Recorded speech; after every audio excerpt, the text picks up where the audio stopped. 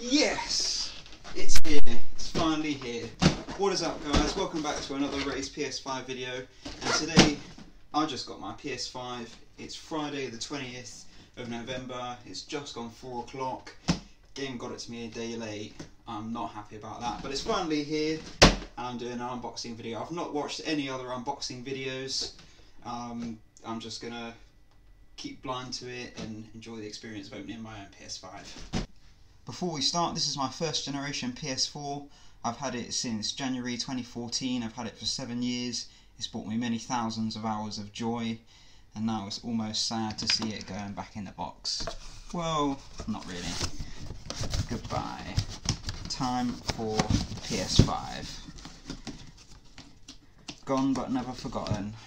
Goodbye. Here we go. Like I've said, I've not watched any other unboxing videos.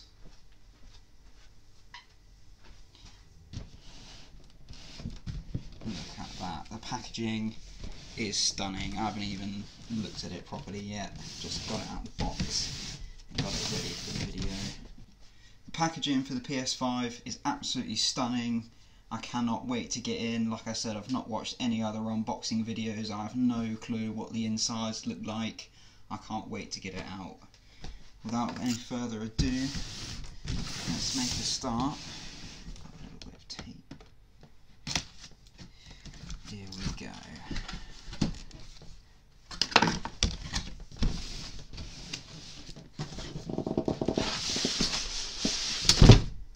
Just like with the PS4, got a nice fancy cardboard outer and an inner box.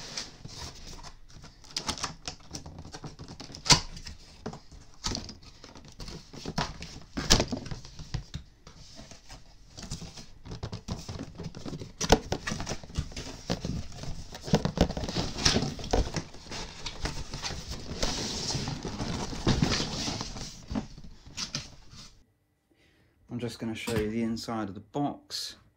Looks very pretty.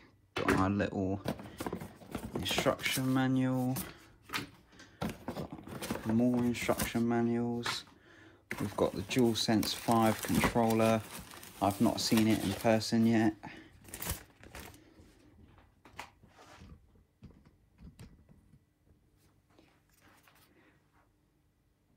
Here is the DualSense.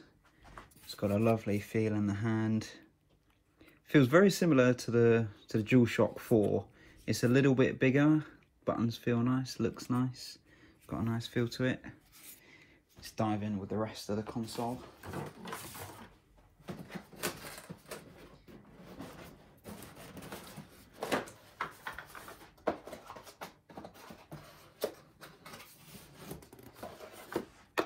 In here we've got our stand for the PS5, and for the juicy moment of glory, I'm going to take it out of its cellophane wrapper very carefully.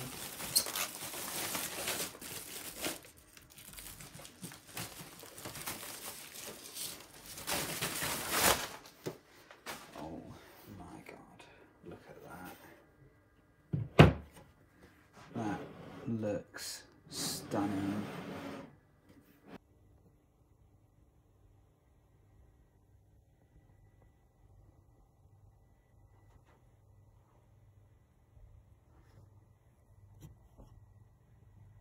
So I've got my PlayStation all plugged in now. All the cables are hooked up. I've got the DualSense plugged in. So when you're setting up your PlayStation, you want to make sure that it's in a nice open space, not in any tight cabinets like you've been seeing on Facebook. As you can see here, I've got a good few inches either side of the PlayStation, in front and behind. I've got mine by the window, which should help keep it cool, although it's got liquid metal cooling. The heatsink is going to be a beast. Apparently it's whisper quiet, so we're about to find out, and I don't think heat is going to be an issue, but it might be if you put it in an enclosed space. Now for the moment that we've all been waiting for, I'm going to turn it on. Oh, that classic beep. I'm not surprised they decided to keep that. It looks beautiful.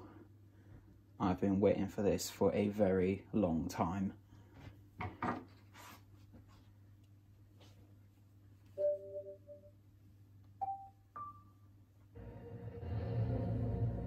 Look at